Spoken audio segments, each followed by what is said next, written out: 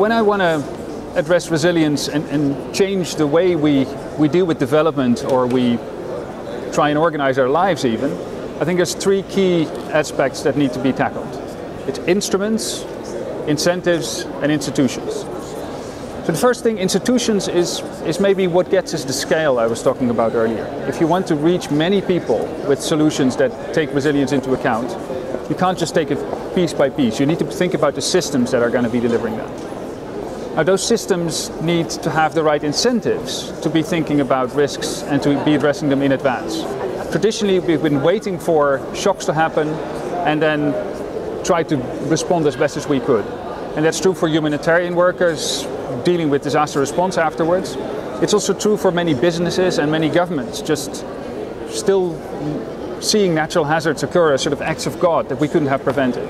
We know now we'll actually make better progress in doing good business, in advancing our development goals, prosperity and of happiness in life, if we think about these risks in advance.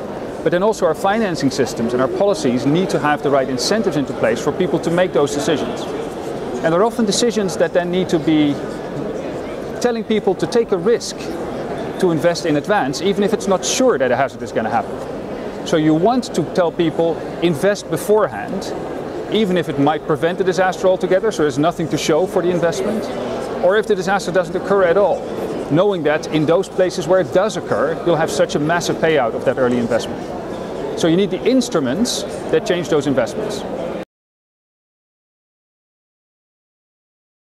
It is true that if you ask people sometimes to donate for humanitarian action, there's a different rationale from the donor side than if you ask for development funding.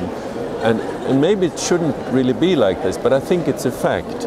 Sometimes humanitarian action is more emotionally driven because you can see the victims directly affected. And I think that's a very human reaction, and we're not going to change that. But we need to think about ways to say, well, these people could have been protected by earlier action. Wouldn't that be as interesting an investment?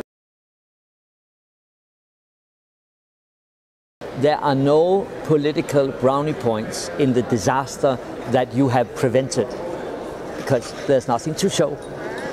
However, I do believe that if we bring the right information to people, stories about the little girls that sit and they learn to write and read, stories about very effective and very cost effective with low cost prevention campaigns on polio, or the delivery of vaccines into remote areas. If we talk about new crops that are much more nutritious, that contain more vitamin B12, so that people get, more healthy and that the land can produce more, it actually interests people. All of these sustainable development goals, from education to health to food to water, they need very precise indicators so that we can say, okay, in that country we had 40% of the population that have very polluted water. That's why they get diarrhea, that's why this. But now we have moved, after 5 years, to only have 30%, and we will get to maybe not 0, but 5% in 2030.